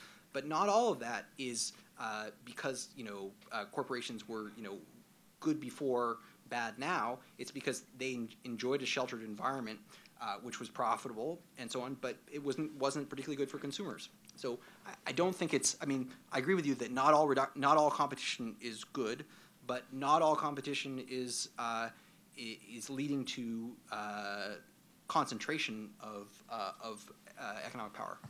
Although anyone who's ridden on an airplane in the last 10 or 15 years would have to acknowledge that the effect of greater competition on consumers is not necessarily also positive as well. Plane tickets are cheaper.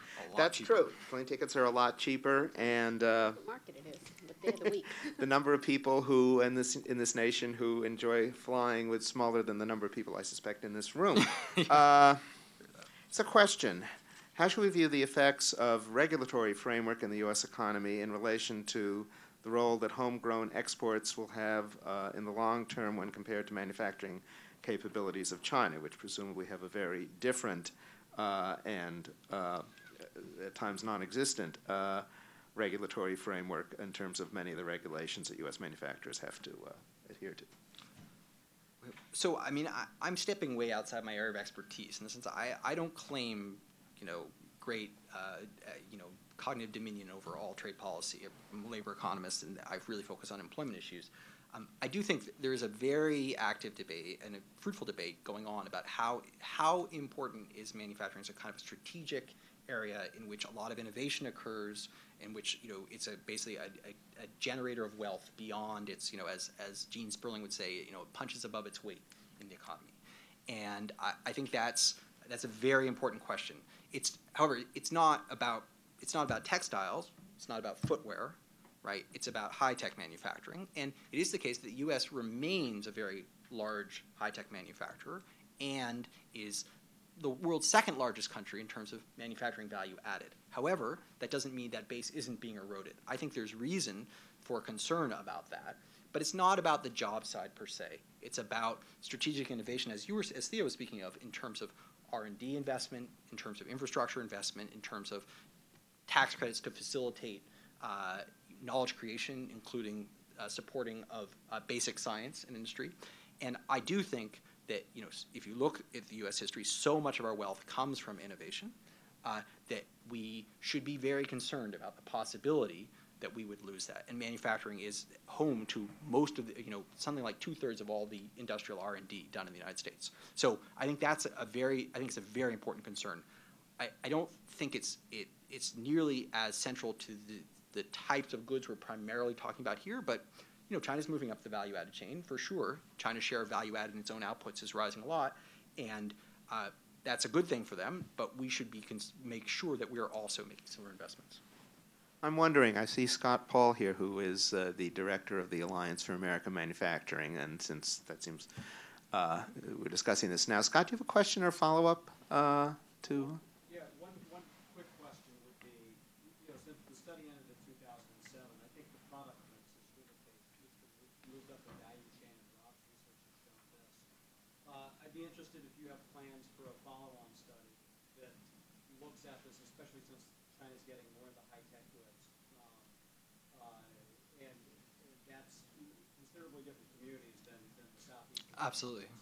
As well as the auto sector, which is another strategic advantage we have, and aerospace. I mean, those are three of the faster-growing, trade markets. Right.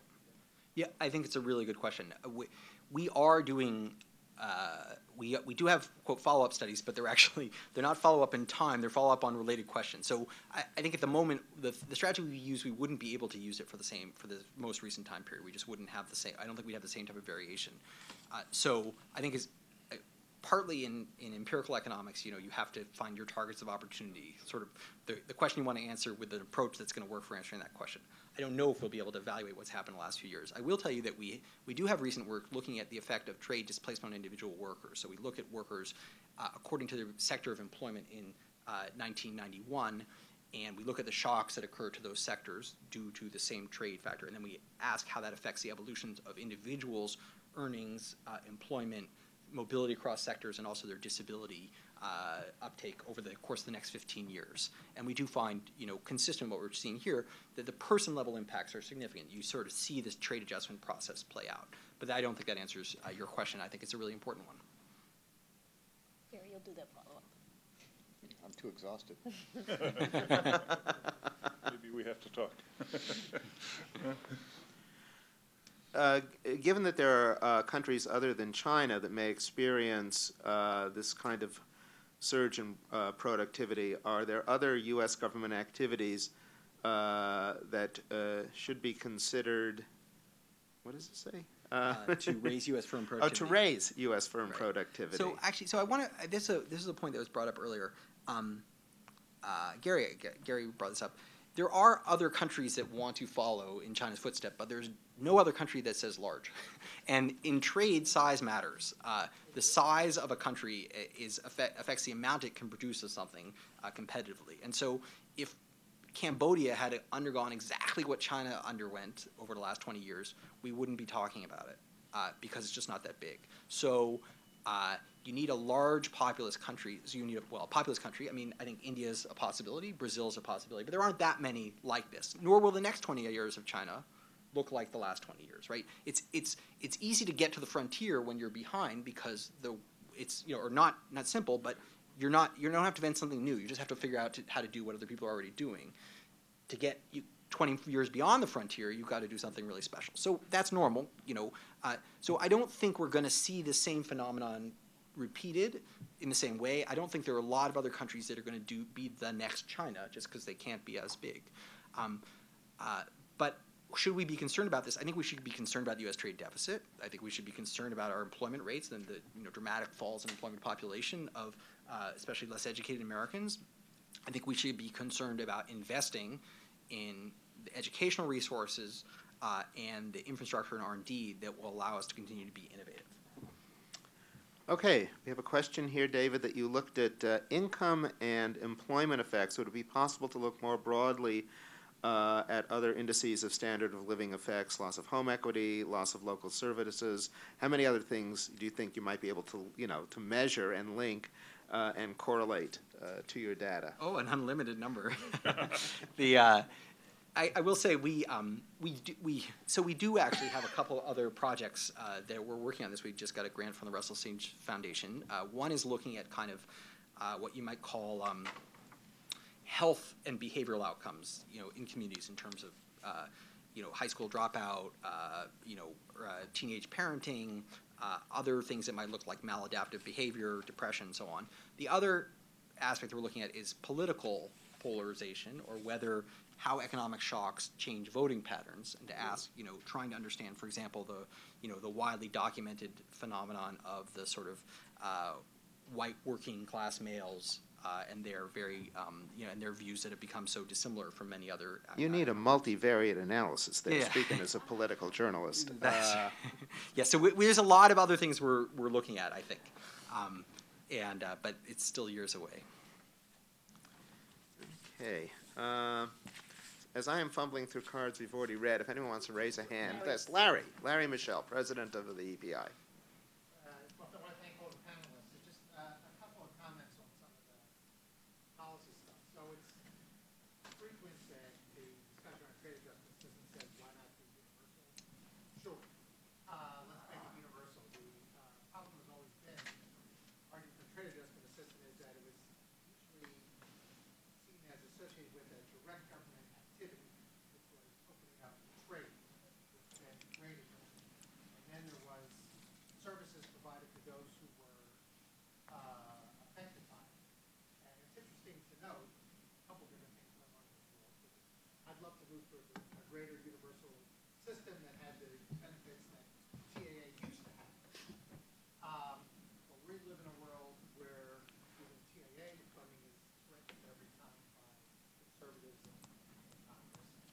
regular unemployment insurance benefits, which some states are now 26 weeks, less than 20 weeks. Michigan itself is one of those states. So, I think that's a much more abstract discussion about technology versus trade, especially in the environment.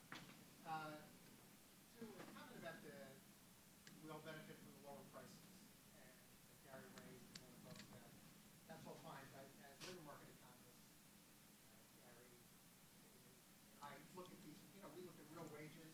That is wages directly from prices. Now, maybe not any special effect of trade on prices, but we know that real wages and it's not just less educated, it's the non-college educated, it's around 2/3 to 3/4 of the workforce, depending upon the year you look, clearly fell. It fell a lot, and some significant measurable part of that was trade. So the discussion about prices is in some ways beside the point, because we know that the wages fell, and that we know from the trade theory that you would expect that. That's why Josh's book says about trade is, everybody wins except for most of us. Because we know that the inequality affects a large part, and the downward pressure on wages is larger than the benefits of the lower prices. So that's just two comments about the discussion. Can I make observations on both those things? Sure. This is not to disagree with either of them. In the early 1990s, when I was participating in a lot of joint trade economists, labor economists conferences, one of the only ones I ever attended where political scientists were also represented, because it turns out that trade theory and its impacts on politics is a major topic of political science. Who knew? I did not know. The political scientists present universally agreed that open economy countries, small open economy countries, ones with that were most buffeted by the vagaries of currency fluctuations and shifts in comparative advantage, had the largest social safety nets. I mean, I did not know this. So this is an empirical regularity among democracies. Countries voluntarily vote for a larger social safety net because they think they have to defend people against the adverse consequences of trade. So in one respect, David's paper documented why that would be. I mean, here's an event that came out of the blue, right? China goes from nothing to being the second largest economy in the world in the space of 20 years. And it does tremendous harm to lots of communities around the country and lots of individuals that live in those communities. And he documents in this paper the absorbing effect of the social safety net on these workers. Now, David and I, and I'm sure Larry, don't like the design of these programs. We think that they could be improved. I've made specific suggestions about how to improve them. But that is an empirical regularity. With regard to the price index and how it's already reflected in the real wage, remember, Larry, the way that this is calculated, there's a one uniform CPI. The critique of people who say that shoppers in Walmart have derived better than average improvements in living standards is the argument that the goods and services produced in those kinds of entities have in fact delivered faster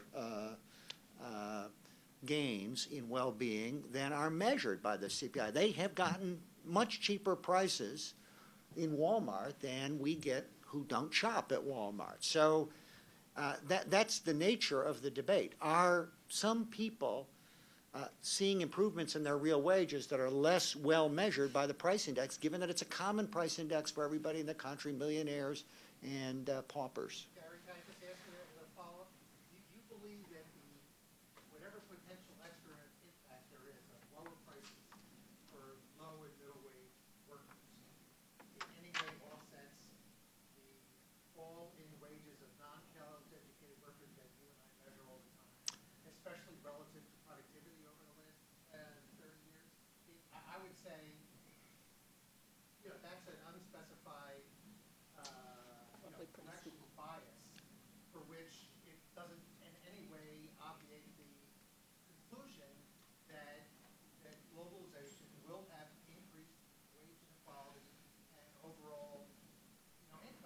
I agree completely with you. So these are technical points that sort of obscure what is the larger picture, even though someone may wave their hands about it, but it's not, doesn't really. Well, it was the heart of one of my arguments. The heart of one of my arguments was that you want to document where just as you want to document what communities and what kinds of workers have suffered, you also want to document on the flip side how the benefits are distributed. That was my only point. And I agree with you, Larry. I don't think that the trends have been beneficial for middle and lower middle income people. If we had the answer to the question, it wouldn't really change our. I don't think it would. That's right. All right, we are hitting 2:30, which is our time limit, so let's get some closing comments from David. Well, I actually just want to weigh in a little bit on this debate. I agree with the gist of what was just said. I do think actually that it makes some difference, and there's work that suggests it makes some difference, but it's hardly full compensation. But here's the other thing I want to say, which would make me I didn't want to leave without being a bad guest and saying something that will make me unpopular among my hosts, which is when you talk about trade adjustment assistance policy, my understanding from the individuals who have been involved in negotiations of this is that it's actually a very unfortunate stalemate between Republicans and labor unions, that Republicans would be willing to make it more generous if it weren't going to be called trade adjustment assistance, and labor unions don't want it to be called anything but, because we want to be able to blame those foreign workers for the problems that we face here. And so the compromise is we have a crappy, cheap program, but it's called trade adjustment assistance. That's just wrong. I mean, Republicans are not willing to make it more generous, period. Okay, well, this may be an artifact of the past, but let's say in the Clinton years, this is my understanding of how the debate over trade adjustment assistance played out. And that, Just how much you cut the trade adjustment assistance benefits to make it universal. well, I could be wrong, but I at least achieved my goal of slandering my hosts. Okay. All right, well, on that note, and there have been other consensual notes here as well, let me note that. Let's thank our panelists, and let's particularly thank David. Thank you. More seriously, I thank my host very much. I appreciate this forum, and I think it's been a productive discussion, and I hope this research is useful for that discussion. The idea that unions would say no to more generous benefits to My impression was trade is just pathetic. Well, I said I do know someone Always who was something involved in that's negotiation, thrown out and there to was a real debate about whether it bylaws could be in adjustment assistance or the trade FTA adjustment or assistance, whatever. and there was a real Red sticking program. point. Remember the Yeah. If it could not be Yeah. called trade And- adjustment and assistance, so- it would just be called adjustment assistance. Would be and more so- better. It would be It was to Save save the never redwoods, we had to as drive the generous. lumber Yeah, workers. okay, How far you exactly. cut trade. And so you You know, do that, so and that then is something what we happens is discovered. that No, we don't workers want to end reduce up the state being benefits in order to get a beneficiaries of the program, and program. so they We don't. wouldn't Oh, I mind see. if You were you saying could reduce They the fight to benefit save the per benefits beneficiary. because they do Right. benefit. But I think if you ask them, would you take the Hi, trade how are you, agreement Brett? over the Nice to honors, see they you. say, no, we'd Good, how are rather you? not have a trade Oh, agreement. I agree with your question. Always Oh, thank you so much. I really appreciate your taking the time. Your comments are very eloquent and very on point as well. So thank you.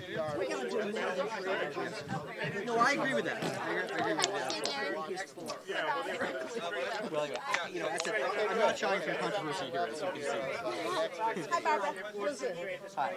I really think you ought to consider Nice to meet you. Right, yeah, we've been emailing. Yeah. Good, very nice. Thank you for coming. someday. I'd love to have lunch. Okay, good. Do you have a? Oh, great. Nice to meet you. That'd be I'll fun. send you an email. That'd be so fun. You know, I think just talking about the Chinese mistreatment of their workers. I guess Correct. not. Well, I think we have to consider more. That's correct. hey, you know, we've tried a whole lot of different things. Absolutely. We can't get very far, even with Democrats, especially with Democrats. Of course. And that's They're tied in with right. we need, you know, public policy debate needs that element. It might not be. That's right. No, I agree. And there's a point we talk about some in the paper. And I mean, China's value-added share of its exports has risen a lot. And there's recent work by I would be delighted to talk about that in more detail. Okay, that'd be right, fun. and also at Thanks, Tufts. Barbara. Nice to see you again. And Thea, it's very nice to meet you. It's really nice Thank to you meet for your David. comments. I really appreciate your paper. It's very interesting, and I look forward to spending more time with it Good. and with your next Great. round of research. Well, I think it was a really productive discussion.